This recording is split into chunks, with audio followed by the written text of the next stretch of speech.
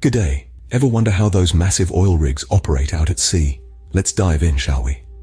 These engineering marvels drill deep beneath the ocean floor, hunting for black gold. First, a hole is drilled.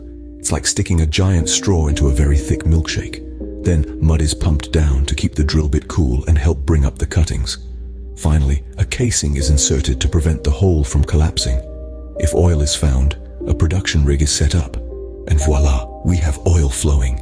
Remember, these rigs work 24/7 in all sorts of weather. It's a tough job, but someone's got to do it.